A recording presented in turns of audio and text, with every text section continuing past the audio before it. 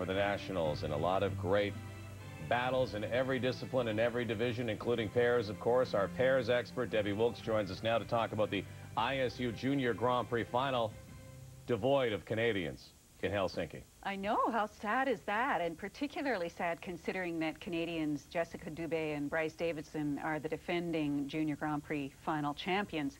And they did qualify again this year, but sometimes nature or fate intervenes, I guess. And poor Jessica was felled by a knee injury in November, underwent surgery, and may not even be back for Canadians. Hope to qualify should they be named for Junior Worlds, but Canadians will wait and see. Which will be held in Kitchener, by the way, later in the season. Let's talk about this competition, who is remaining. Well, the United States with about 27 teams, actually 5, yes. And Russia. I know, who's ever, I mean, when was the last time we saw Russia versus the U.S. in a final? Really, well, World Junior Hockey, actually. Okay, you got me on that one. It's a testament to the great program that the U.S. is fielding at the moment. They've got some very bright young pairs coming up here. Some we have seen before, one in particular from Skate Canada. Also, the tremendous field that Russia still manages to put forth in competition, despite the fact that for years we've been saying since the end of the former USSR, we've been waiting for skating to take a dip. Hasn't happened. No, it hasn't. Here are the standings after the short program as they get ready for the free skate in Helsinki. Verkhotova and Trankov of Russia, and look at chasing them. 2nd, 3rd, 4th, 5th, and 6th, the United States. So it's the United States and Russia in Helsinki.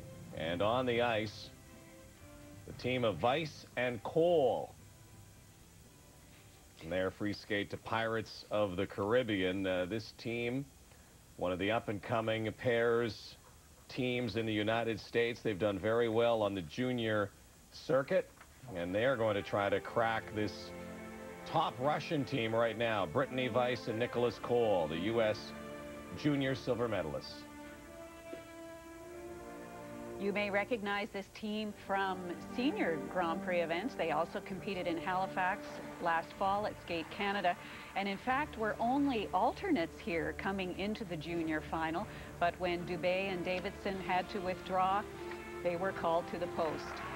Starting very strongly with side-by-side triple toes.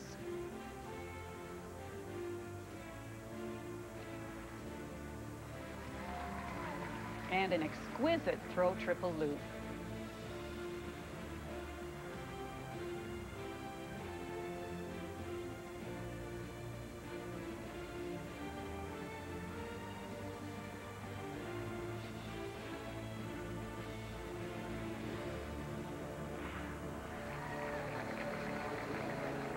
Both these skaters skate in what skaters refer to as the reverse direction. They rotate clockwise.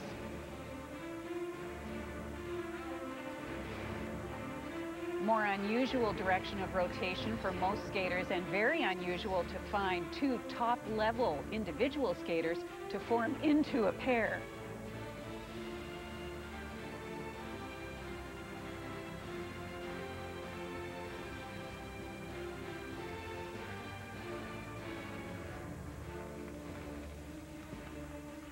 Good overhead lift. The man must rotate at least one rotation for it to be considered a legal lift.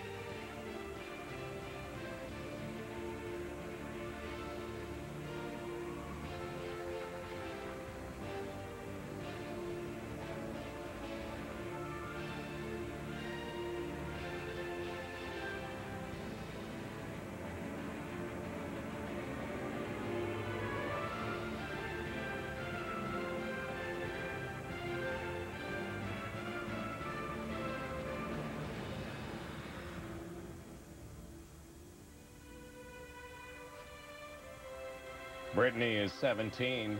Nicholas is 21. They were 8th, the U.S. Senior Nationals last season. Skated at Skate Canada and finished in 7th position.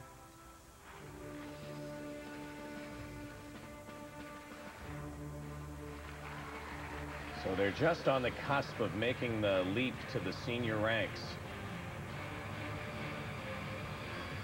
Junior teams are only permitted a maximum of 13 elements in their free program.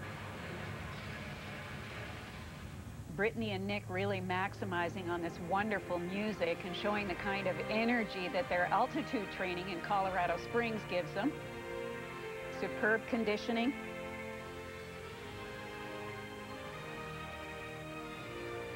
Coming into the final half minute or so of their 4-minute free skate. Coming into one of their final lifts. This one from Group 3, defined according to the hold on the takeoff. Group 3 being a lift much like a cartwheel, with the hold on the woman's hip or upper thigh. Fabulously difficult entry into the back outside death spiral, increasing the level of difficulty and therefore increasing the base value.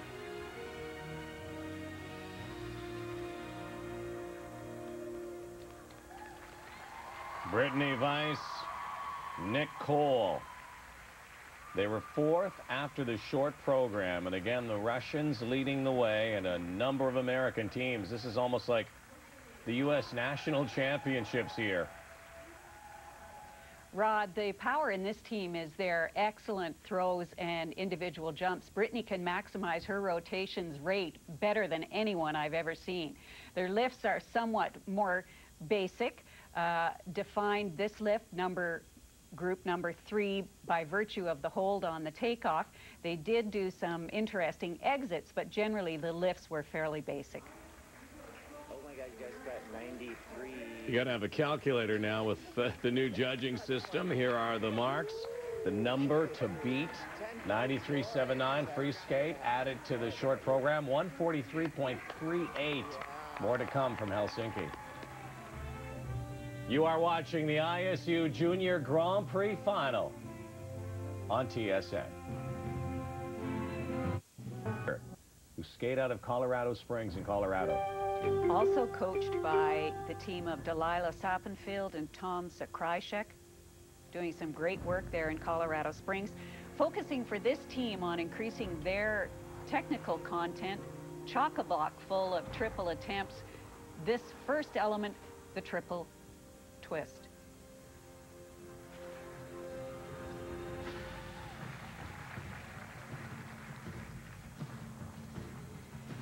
Just like the single skaters, the pair skaters are trying to up the ante with the technical content.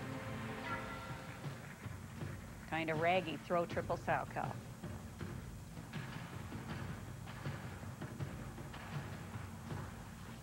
This next lift from Group 5, based on an overhead position, flip dismount.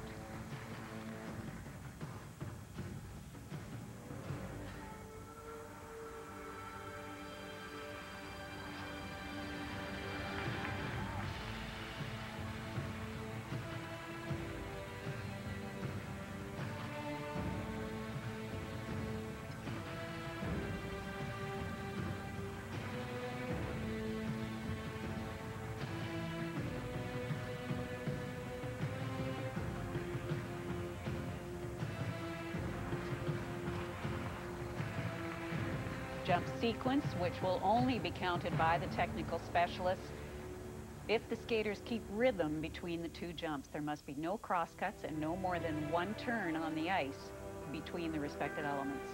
Mariel is just 14. Rockney is 18.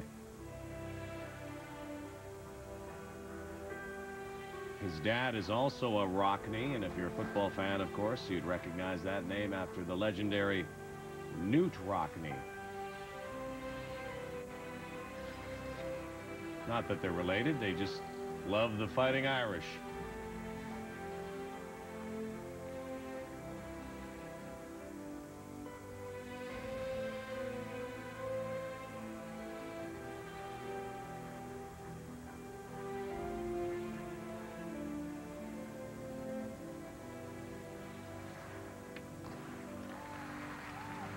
Strong throw triple toe.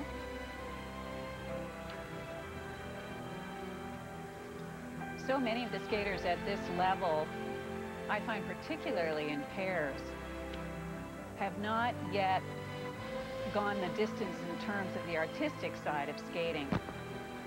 They're still concentrating on getting the elements done and not paying enough attention to the things in between.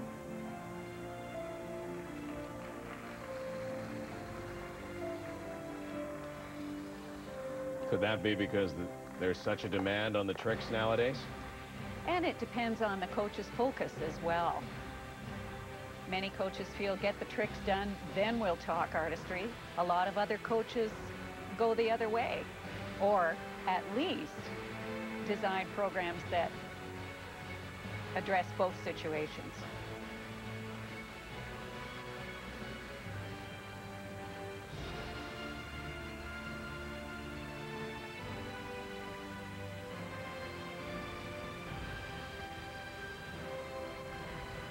Part of that problem is also, I think, one of the things that makes juniors such a fun event to watch. You don't really know what you're going to see. It's a real roller coaster.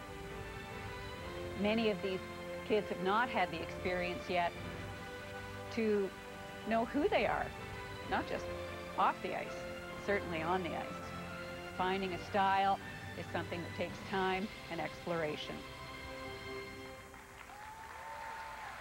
Well, it has been an interesting voyage to Helsinki for this team of Miller and Brubaker. Again, they were in second place after the short program.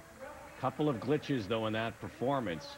Again, Weiss and Cole lead. We still have the Russian team to skate, the leaders. And again, that team with a very substantial lead. Here's a look at one of the lifts out of 3 in the program. This one, group 5, based on the overhead position. Tricky little exit with the flip out on the landing, adding to the level of difficulty. But in order to increase that level, the skater must have a minimum of 2 extra features. Very strong skating in the side-by-side jumps and in the throws. Their strongest part in this free skate program. Again, their coaches who have basically set up shop in the Kiss and Cry area here out of Colorado Springs. And again, we'll watch the mark. The number to beat after 2 programs is 143.38, and they are not going to beat it. They are going to be close behind, but there is one team to skate. Weiss and Cole lead. The Russians are next. Oh, Russia, Maria Murkotova and Maxim Trankov. They might be able to just put up the sails and coast here. They must go as clean as possible, but really are head and tails above some of the other teams. And they're capable of doing many different things. Their short program was from Cirque du Soleil, quite bubbly, comedic in parts. Here, something much more serious.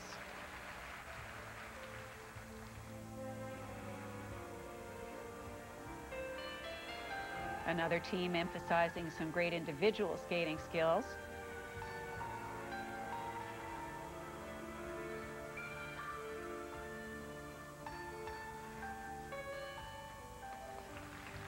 Triple twist.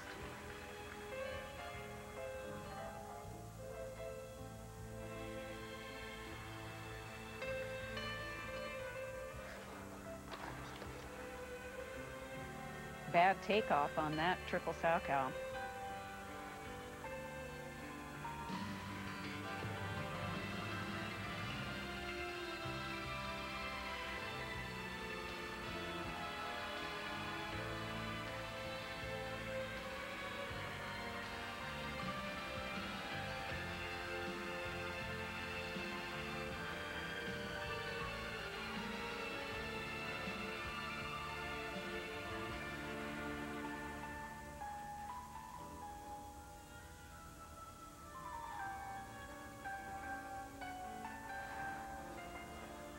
Whoa. Still shaky from the landing of the Salchow is my guess.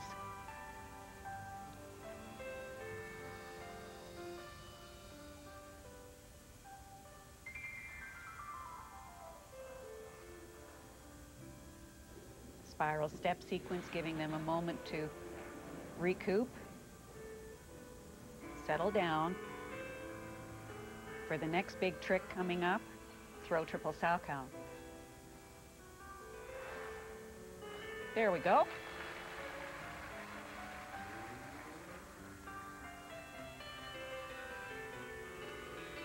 A fall for any competitor under the new system is an extremely costly thing. Not only are you marked down on the grade of execution, but you take an automatic deduction of 1.0 every time your butt hits the ice.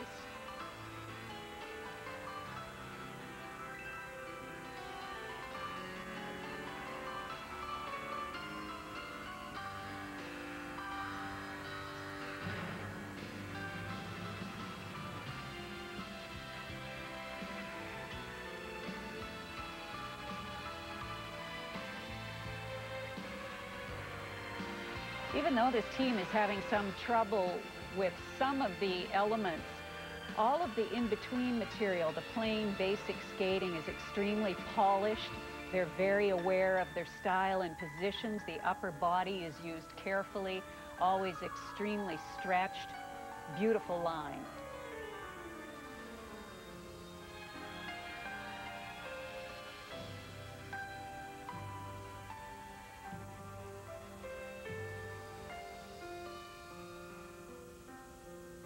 And again, a team that won't be around junior much longer. They'll be in the senior ranks next year, but they would have been pushed at this event by the Canadians, Dubé and Davison, who were the champions in a number of events.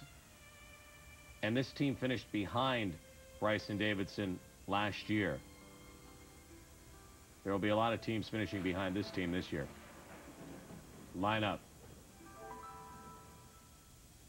Because even though they had some mistakes, again, the level of difficulty and everything else, it's clear to see that they are the champions.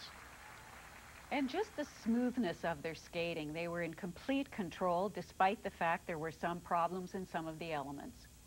The toe overhead from Group 5, here's one change of position. That counts as a feature. He does a one hand for half a rotation, another additional feature, and a difficult landing, which should move that up to a level 2 in difficulty. Higher base marks. The throw triple loop, really powerful on the takeoff, but I do believe that Maria was still trying to recover from her individual fall on the triple Salchow. She came back very strongly, however, toward the end of the program to nail the throw triple Salchow. Just one of many, many pairs teams in Russia right now, and history of the event. Now, again, the free skate total might be a lot closer than the short program where they built up their lead, but let's take a look. 96.93. With their coach Nikolai Velikov, he's like the Tamara Moskvina of the junior pairs in Russia. And there is the total. There is the declaration. They look a little tense, but you don't have to be tense. They win by a long shot, actually. Well, Hortova and Trankov, 96.93, 3 points ahead of Weiss and Cole. Miller and Brubaker third. So 2-3 United States on the podium. And then, again, all of those other American teams we did not have time to show you today. But those teams getting ready for the U.S. Nationals. Hortova and Trankov for the Russian Nationals. And we are going to see this team, I'm sure, down the road at the World Championships. Hortova and Trankov, the ISU Junior Grand Prix Pairs Champions. Back to wrap it up after this from Helsinki. The ladies free and the free dance. Virtue and Moyer in line for a medal from Helsinki, Finland. And what a treat for the pair teams in Helsinki. Russia and the U.S. battling it out. Russia winning the gold medal, the U.S. bronze and silver. Strong skaters all around, and a true sign of what pair skating is about to become. And the men, Dennis Fan of the United States. We will see you Saturday. Don't forget the Nationals next week on TSN and CTV. Goodbye, everybody.